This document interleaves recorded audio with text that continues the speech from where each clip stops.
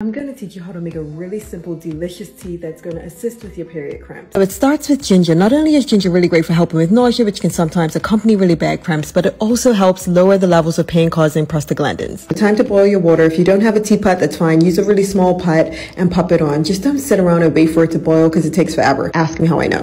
While it was boiling, I went ahead and started to chop up the ginger. I did about 4 or 5 chunks for the tea. Once it starts to boil, throw in your ginger, and after about 5 minutes, it's going to look like this. Next, you just pour it in and you are ready. If you don't like the things floating, which is pieces of skin floating, you have the option of either peeling it off to begin with, or you can strain it even further.